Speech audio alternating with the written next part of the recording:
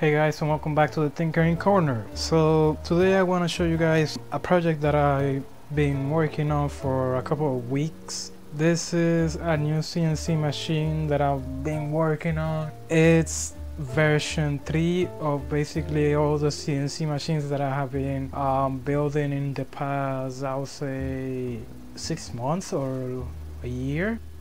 So if you haven't seen the machines that I built before, the version 1 and version 2, you can see them right now.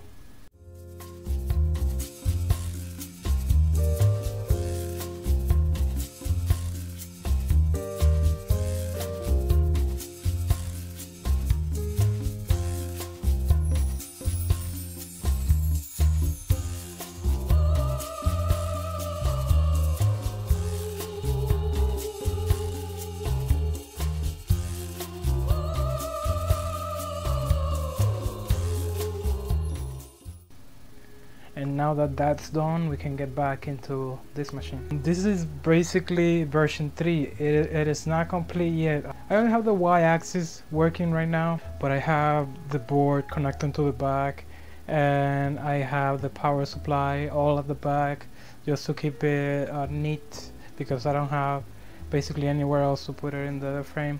But anyways, basically I'm building this CNC machine in order to create PCBs. So I have a motor that I'm gonna use, and I'm gonna mount it in the C-axis. The C-axis is gonna ride on the X-axis, and then we have the Y-axis. So far I have the Y-axis working. I have designed already the X-axis, but I'm still printing some of the parts for it, and also I have to mount some of the parts to the frame. The board that I have there, right there, is at the back. I'm gonna show you later, and it's an Arduino Uno with a board that I actually did a little review and setup before, which is the CNC board for the Arduino Uno. It's a CNC shield, and you can connect it basically to 12 volts or whatever your motor is run at, and then from there connect to your stepper motors and so on, which is actually pretty handy. And it's extremely small, so if you want to do a very simple CNC machine, you can actually get away with it. You can also control a spindle if you use a little transistor. I'm sure you can actually use an H-bridge configuration type of sort of thing and control the motion of the motor in the 2 directions. But anyways, I want to show you that this actually works. So here I have my trusty Logitech controller that I have had since like 2010, and I'm gonna show you that it actually moves. I can actually jog it from here, so can go back. It's, I think, in steps of 10 millimeters.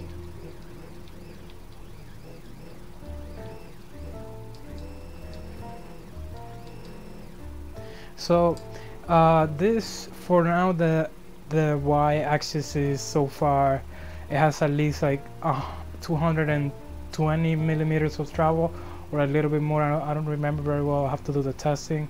And basically what I'm gonna do is that I'm gonna be designing a 3D printed clamp that goes over this part, and from there I'm gonna be able to mount these PCB boards that you can buy that are double-sided, and then I'll be able to drill them, and also I'll be able to carve them as well. So it's still a work in progress, so I can basically change whatever I want, or brace anything that is wobbly and so on. But yeah, I can also move the X-axis, which is this motor right here. You can see it's moving in steps of 10 millimeters, and also I can move the C-axis, which is this one over here.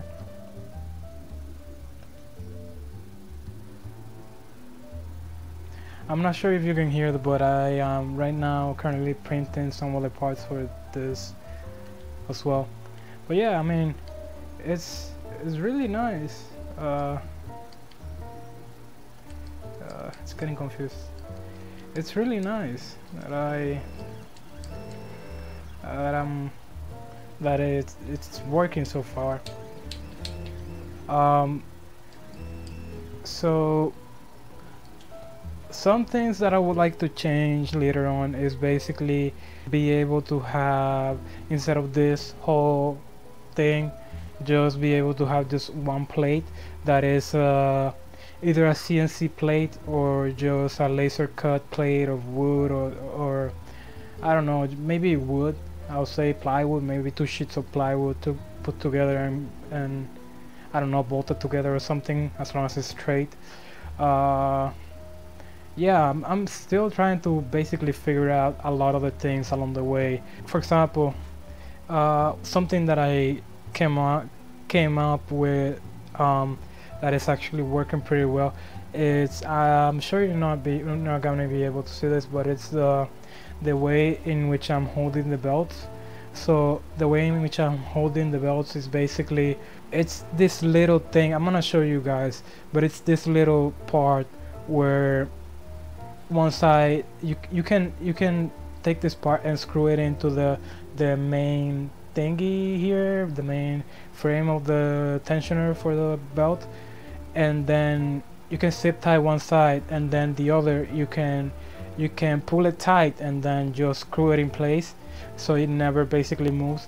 But you also, if you wanna just easily remove the belts, you can also just unscrew it and it will just come out. I'm gonna show you guys later so you can see. So enough of talking, and let's see at least the back of the frame so far. Okay, so this is the back of the frame. So as you can see, I have here the CNC shield for the Arduino Uno. The Arduino Uno is connected back here, and I have the normal Pololu stepper motor drivers. I have them all connected here. Let me see so you can see. And I'll say this is the y-axis, this is the x-axis, this is the z-axis, and this is the other axis. Let's say if you have a machine that needs 2 stepper motors for one axis, what you can do is actually, let's say for example, if it's the y-axis, you can actually mirror this stepper driver to be also the same one, so you can connect the motors all together there. You have other options here, like for example the spindle enable, coolant enable, spindle direction, and so on. I haven't tested out that yet. I'm trying to see if either I make a decent enough H-bridge and connect it and test it out and see if it works, or just use a transistor and just have it just run only one way. I'm still trying to figure that out. I'm not sure if I'm gonna need it to run both ways. So also here is the death traps, which I almost touched when I was moving the CNC to the other direction.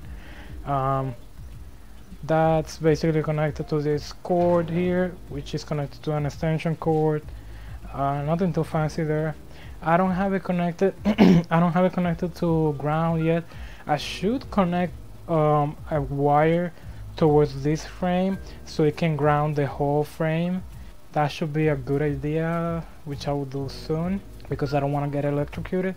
But yeah, I mean, that's pretty much it for the back. You can find these little boards for very cheap, for like maybe at max $15. I did a video, I'm gonna link it. I did a video about this ones. This one I got from CYL Tech. This power supply is an old 150 watts 12 volt power supply that another 3D printer that I bought before, that I'm not gonna even speak about, came with. It's just a cheap power supply, and it just does the trick. It should be good enough for what I'm doing. Since this doesn't take as much power as a 3D printer. But yeah, man, I want to show you guys now the bottom of, so you can see how the belts are set up and so on. So I'll be right back and I'm gonna show you guys what I have there.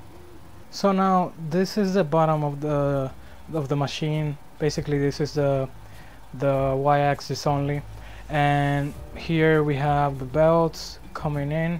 This is what I was talking about before. This little part is the part that allows me to tension the belts here, and if I can find my screwdriver I can show you guys how it works.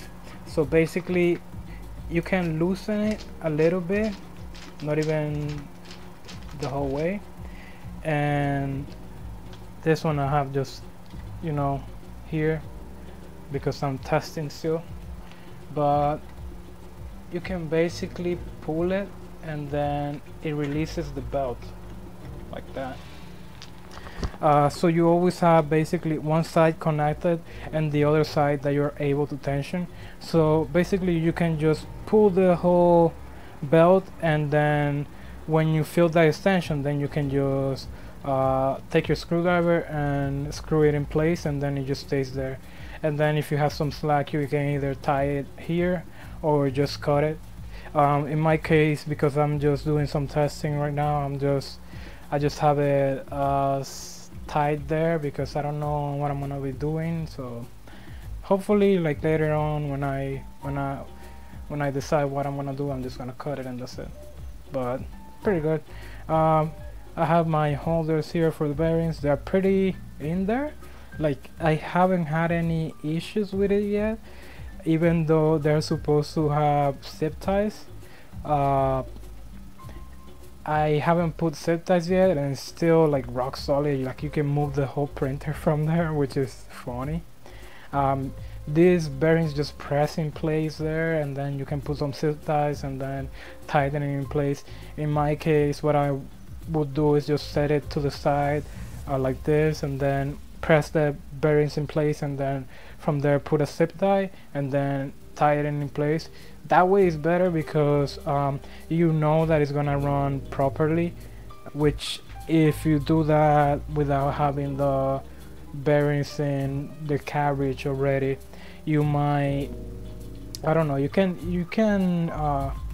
in some cases what happens is that your bearing might be slightly twisted, so it can create more noise. So it's better that you basically align the bearings with respect to the rods where you're really gonna put it in.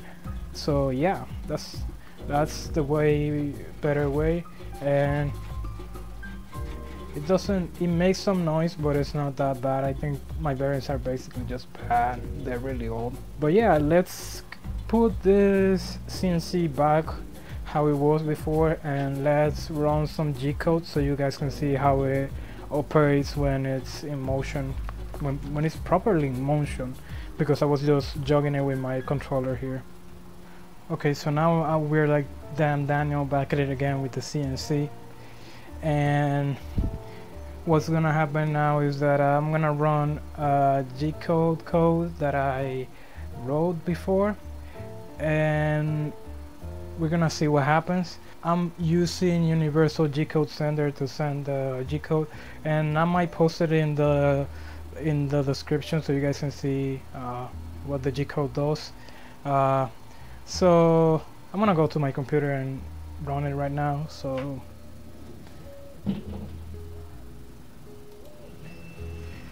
there you go.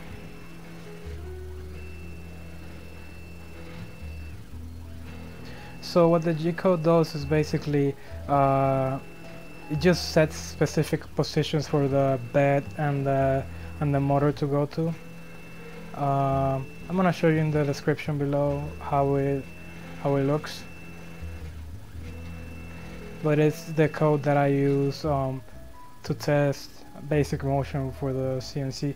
When I have the Z-axis installed, I'm also gonna add the Z-axis to the code, and also when I have my X-axis, which I don't have right now, I'm gonna show you guys how that works. So in the next video of this CNC machine, we're gonna be adding the X-axis and maybe the Z-axis. I don't think we're gonna be adding the Z-axis. But basically what I want to do is finish the x-axis, then finish the z-axis, then mount the tool and actually control it with the board, which I don't know how to do yet, but I'm gonna figure it out, I guess. But yeah, that's pretty much it, guys. Thank you for watching and stay tuned for more updates.